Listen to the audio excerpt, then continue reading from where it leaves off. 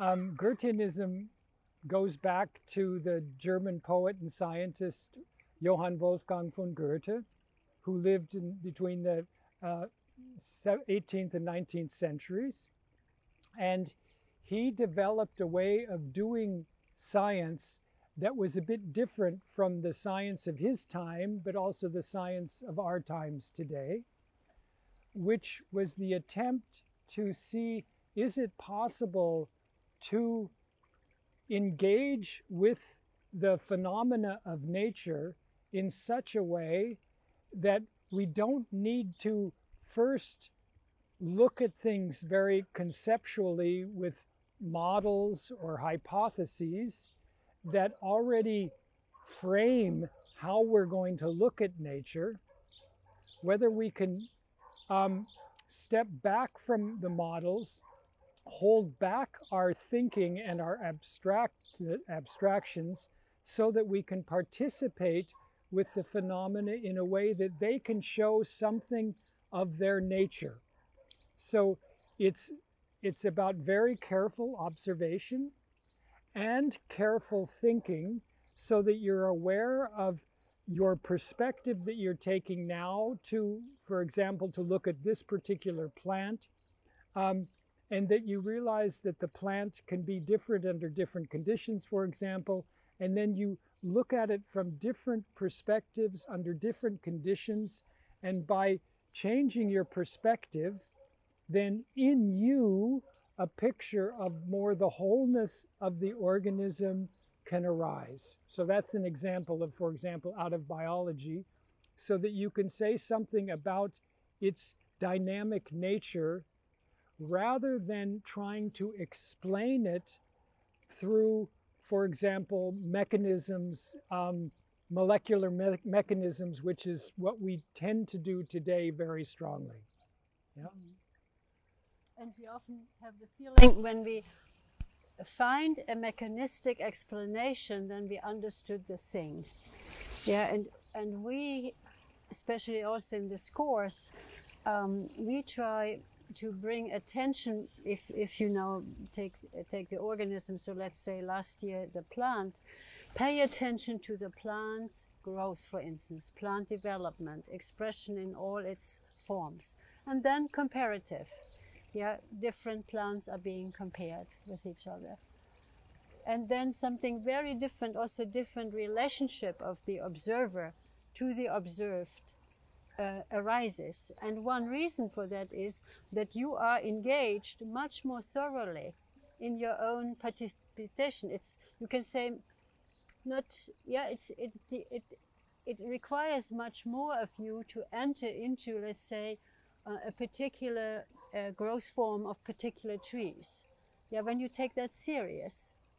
And we often find, I mean, it's I think, felt by every participant, that this is supported when you do artistic exercises. So you pay attention to form, as a sculptor would do. And now, not to be an artist, of course, but the sculpting, that you can say a plant sculpts itself, yeah, grows itself, grows its own substance and its own form, yeah. And maybe just one aspect in there is that in science, we often learn, you know, the science is to be objective. And the way that has developed is to pull back more and more from direct experience and to put instrumentation in between to be objective. And this approach doesn't have anything against apparatus. You can use a microscope, you can use a telescope, but it's more about participating fully with your refined capacities, so that the objectivity is more like becoming getting close to the object rather right? than getting far away from it. Right. Yeah. Rather than closing off with your experiencing it. Yeah. And when you go that pathway, then your own, you can say, perceptivity, if that's the right word. So your own what you are able to pick up in your world, what you're able to see, let's say, yeah, to pay attention to, it grows. And then you can say the world becomes much more vibrant, colorful, interesting, and this is you could say has a healing quality for modern men, modern people, because I'm speaking about us modern people, right? Who are so removed from phenomena, not only from nature, but from in general phenomena. We have the potential to be so removed. Yeah, closed in our homes, air conditioned, weather doesn't make big difference, seasons don't make a big difference. We can be, with our book learning and our now computer skills, we can be real in our own world. Yeah, and then picture what that could potentially mean. Yeah, and we see it in the participants here in Sagres now, the 4th year, that the result of all these studies, and they are sometimes very subtle and wie nennt man das, anspruchsvoll? Demanding practices, yeah? It's not just easy. But the result is often a joyfulness. Yeah, a joyfulness. So something happens in them that opens doors, as they say, yeah? Which is beautiful when that happens to adults, yeah, who are not that young anymore, so for instance, yeah?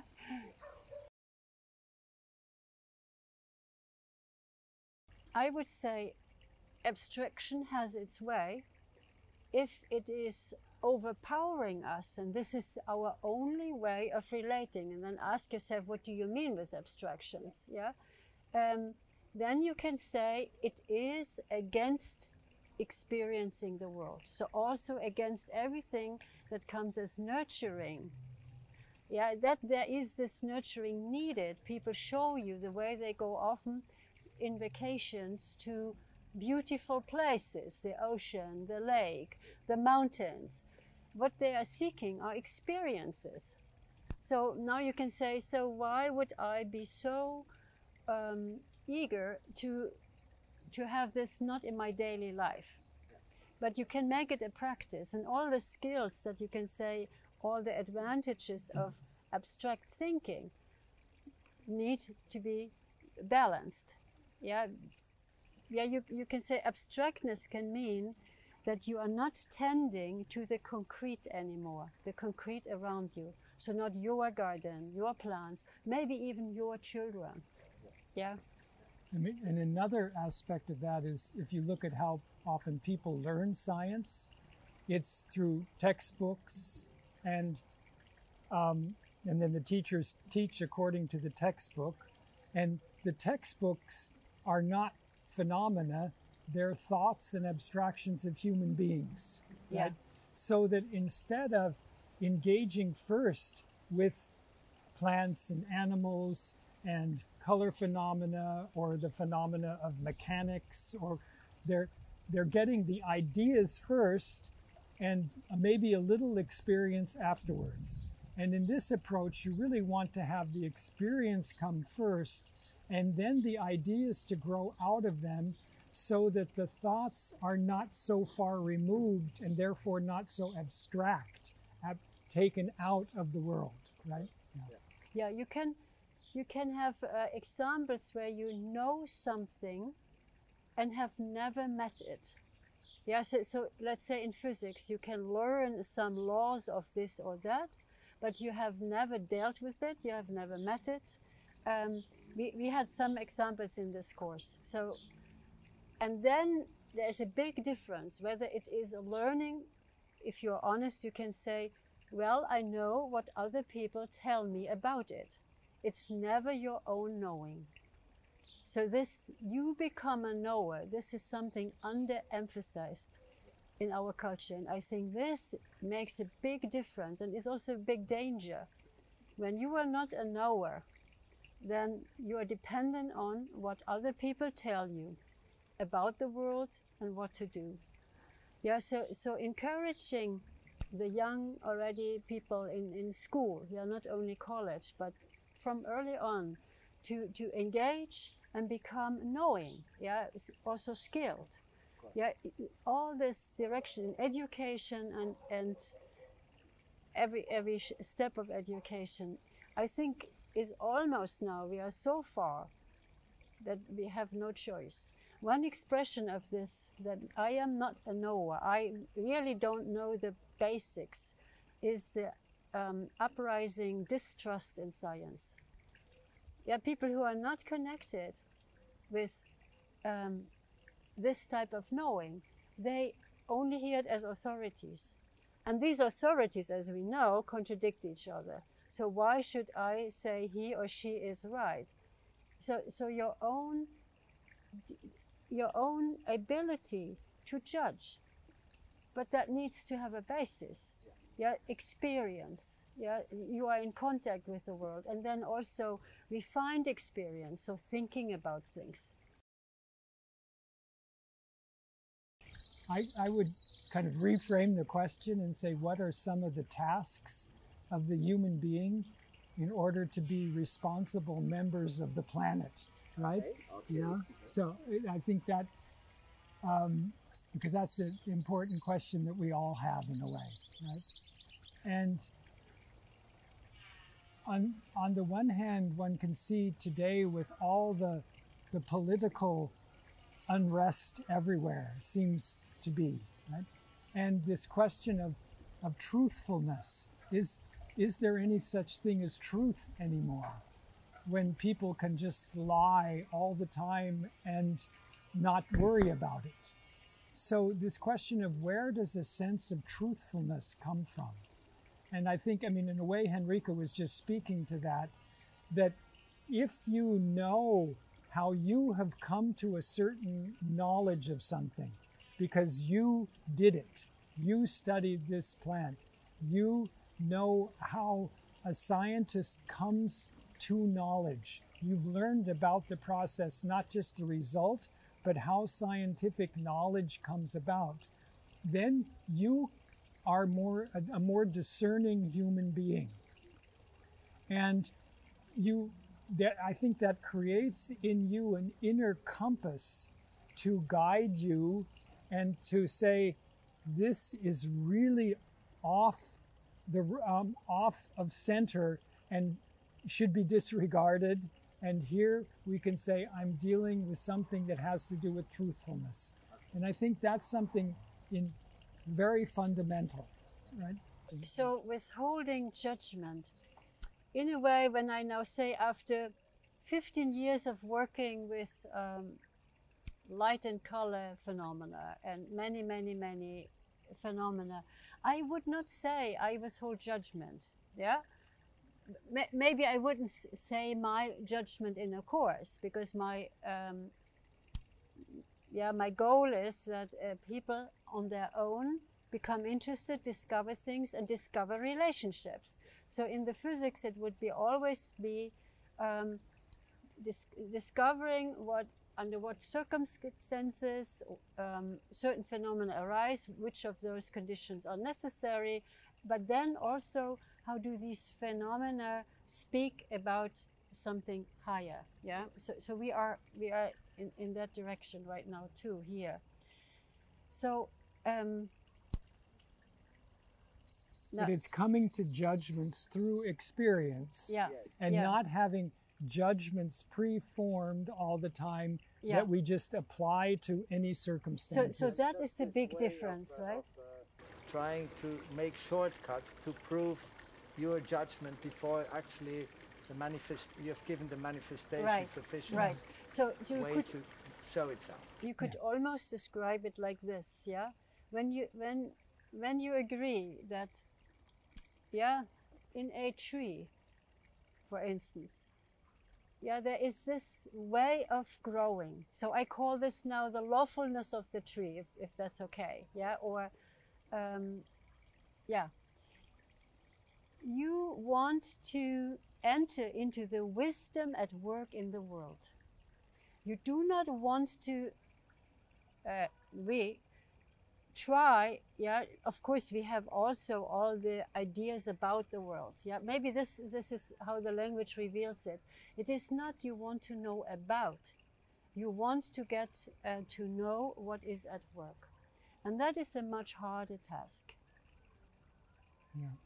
So that one way of saying it is that the phenomena begin to speak. Yeah. Yeah. And then, I mean, if you look at that then from the side of human interactions, then it's clear that listening comes first, trying to see something from another perspective than the one you have. And we're exercising that all the time, not so much directly with human interactions, but with looking at different phenomena, but then seeing how this person sees this aspect, this person sees this aspect, this person sees, and they complement each other. And that is an exercising that overcomes this terrible situation we have today of polarization, where the one group of people cannot even listen to the other group of people. And it's very difficult. I mean, I can say that I have very difficult time listening to certain people, right? And you notice that that's really hard. How do we engage in conversations, in dialogue, that allow those prejudices to fall away? But then it's clear it has to come from all sides, otherwise it doesn't happen. Yeah, but there are already these situations where it is not really a conversation anymore. It is actually a battle. Yeah, so we are not now looking in that direction. But what we see in all these courses, when they work well, there is, so you could say, the biographical richness that is present in a group. Yeah. Because the people in our courses often have very different professional backgrounds. And now you sit in a room and you turn to your attention to one thing that you all turn your attention to. And so this person can bring this in relation to something that really matters in life. This person, so you could say what becomes in this shared work, yeah, in a higher sense, opens up. And then communication is very fruitful. And something like peace-giving quality is in this type of work. It's almost understandable, right? If I am not trying to prove my idea and my theories, but I say, oh, what is the theory at work in whatever we are now studying? Yeah, and uncovering that together. Yeah. And another aspect is just by engaging, with concrete plants and animals and color and light and air and water, you gain a wholly different respect for the planet. Yeah. And we need, in our time of climate change, where we're disturbing so much, to have more of a sense of, in her words, the wisdom at work everywhere in the world, and understand that more deeply so that our actions can become increasingly in harmony and furthering of the planet, rather than just furthering our egotistical goals. Yeah, right? You can say this way of coming to respect. Yeah, this is an ethical dimension. It brings you to dealing with, let's say, a landscape in a different way when you came to that point. And ethical, and this is the beauty of it, is now not added on. You shall do this, but it comes out of a very natural engagement. Yeah, you see the value, you learn the value. Yeah, you also see what can be lost, and many things have been lost.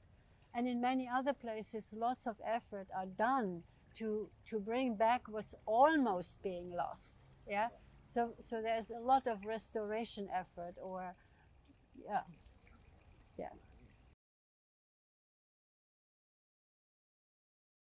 I would say first of all, now would be, there are so many forms of meditation, right? So certainly there are some forms of meditation with which Goethe's work would have nothing to do, probably, right? But that's not the point. So when we say meditation, we definitely mean a very turned inward activity, yeah? Or, so I leave out some meditation forms, but an inward. And I would definitely say an inward component in this work is maybe even evolving by itself. I mean, when I look back to how certain things have grown now in Craig's work or in my work or in other people's work, there is a component where you can say you stay with it. Yeah. You stay with it. It's not, I finally understood it, but why would you not stay with something that has become important, that has opened up, that's a real presence in the world, right?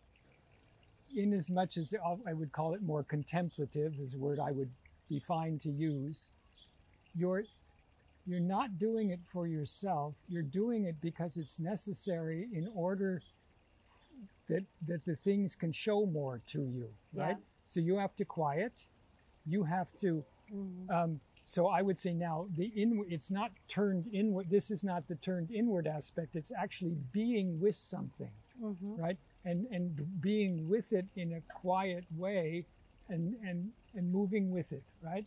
And then, so that's kind of the more contemplative turned towards the experience directly. And then a practice that we have is that, for example, if we've observed a certain plant one day, we will ask people in the course then to quietly repicture the plant as vividly as possible. Not think about it, not speculate about it, but how were the leaves arranged on the stem? What color was it? How did it smell? What was the texture like? What was the flower arrangement? And really in your imagination to recreate the experience. And that forms a much more deep connection to the world. It deepens your connection to the things, that then they actually appear differently. If you do this enough, your meeting with the plant is more rich. And that's clearly a contemplative practice. But again, it's, well, I'll use an expression that's a Goethean philosopher used. He said, the Goethean approach involves the metamorphosis of the scientist, right? So a transformation. Yeah, if you don't change yourself, unless you're very gifted, right? Which we're not. Oh, you are changed already. Yeah, so that the world, you need to change yourself, or you need to let the world change you so that the world can show you more of itself, right? Yeah. I mean, and I think that's the aspect of this exercising different perspectives, that once you see the dispute coming about, between two people, is that, okay, can we understand how you're seeing this? And can I understand how you're seeing this? And sometimes, for example, right now we're working with color phenomena. Yeah. People see colors differently. Color perceptions are very different. They're very different, right? And you cannot expect to see exactly, even from the same angle with the same illumination, you might not see it the way the other person sees it, and Absolutely. You just have to accept that. Yeah. But what I was relating to was a little something bit different. Yeah. When now let's say colleagueship, we work together. It can really be because it's not that you understand it or you have already the right idea. You are forming it, you're developing it. And the communication there needs to be very honest. Yeah, so we would say we can build on now 21 years of colleagueship. Yeah, where the attitude was, when I see something that I think is not thought well, or it's a wrong concept, let's say it fast, yeah, then I will say that. and not in the intention to destroy some work, but to better some work. And whether it's really a better idea will show itself. Yeah. And that's a very fruitful, honest, yeah, whereas we are working together, and in 21 years we did move. Yeah. So those of us, it's not just the two of us, but other colleagues. The colleagueship at the Niche Institute, right? But we can argue with each other, yeah, quite vehemently, and still be friends, Yes. right? Yeah. And of course, we don't do that so much in our courses. no, right? That's a different Yeah, situation, right? Yeah, yeah. Yeah. I think Goethianism lies at the basis of all real Waldorf education. So what I mean by that is that an educator has a big task. On the one hand, to work out of a knowledge of the developing child, right? So to try as best they can to perceive the children and the individual differences of the children and their needs, which is already a very big task. So that means you need to be perceptive. You can't just be, children are like this and I'm going to teach them this. Or right? even worse, no matter how children are, I'm going to teach this, that's the curriculum. Yeah. We know the style also, right? Yeah. And so then you have the subject matter itself. And this, are you teaching out of something that you know, that you've experienced, or that you can bring vividly to the students so that they can relate to it as full human beings? And so this, and the question is then, how do I bring something to my students? Not just what I'm bringing, but how do I bring it? So that you're attending to the whole process. And of course, the Goethean approach is about this conscious attending to things, being aware of how you're doing it so that you know what kind of a relation you're in or entering. So for me, that's also very important, so that Waldorf education does not become dogmatic or does not become tradition, which the two are often connected. I do this because I was told in the 4th grade you teach this. And of course you can begin like that as a teacher. You have to begin somewhere and say, somebody told me this, okay, I'm going to do it and see what happens. Yeah. And that's a beginner's right to do this. Yeah. But over time, it needs to become more insight.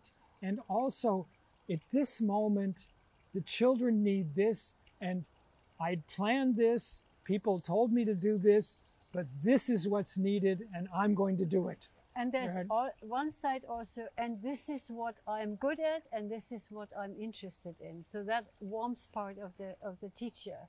Yeah, there are some subjects maybe that the teacher is not so interested in.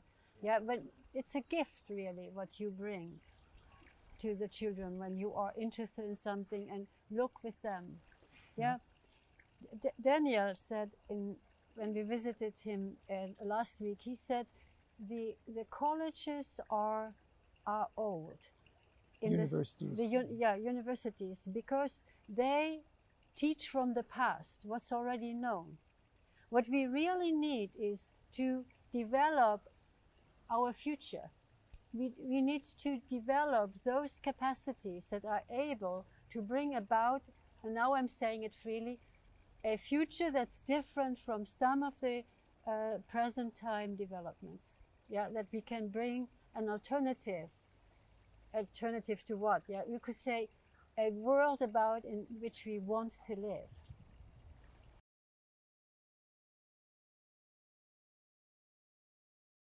I mean, I think the whole issue of technology today, right, which is a very different situation when I started teaching a long time ago, where there were no cell phones, there were no computers that children had, there was television, right?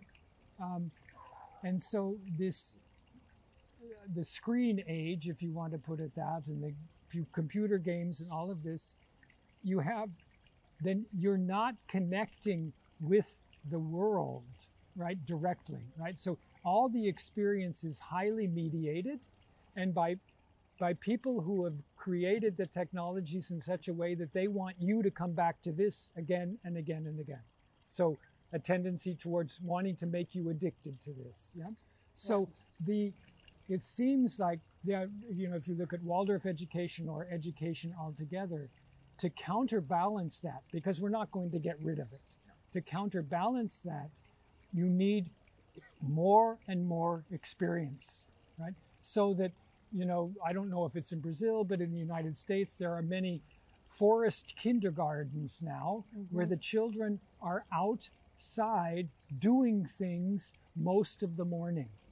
And that is such a good counterbalance and gives them a strength that balances this other that I see as important. And I feel that other education, the older they get, it needs to incorporate more and more direct experience, so that if I were teaching now in the high school like I used to teach, I would do a lot differently.